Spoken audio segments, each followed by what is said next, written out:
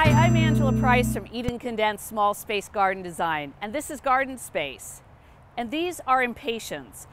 Probably you've seen these in gardens or public spaces because they're super easy to grow. They grow well both in sun and part shade, and I've even seen them in sort of deeper shade gardens as well and have successful blooming. So if you have a shade garden, they're great to try out to bring some color to the shade. They also will spread out and mound nicely, so they'll fill quite a bit of space with one or two small plants. And there's several different varieties. These are regular bedding impatiens. I have some doubles here that the flowers actually look like little roses.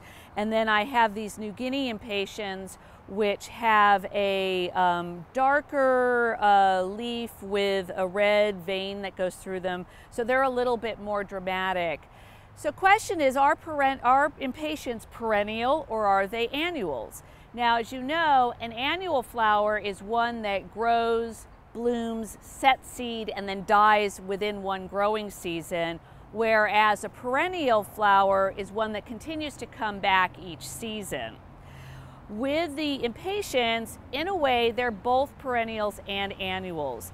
If you happen to live in an area where you're in agricultural zones, either 10 or 11, so you're going to have winters with average temperatures over 40 to 45 degrees, which means you're generally not going to have any hard frosts.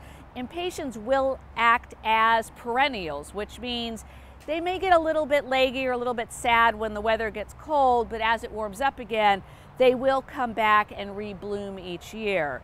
If you happen to live in an area where you do get a hard frost, then impatiens will act more like annuals, where they will die after that first hard frost, and you'll have to remove them and then replant them again in the spring. But they're really great to try, and they're one of those gardening flowers that if you're a beginner, you'll get a lot of bang for your buck on these.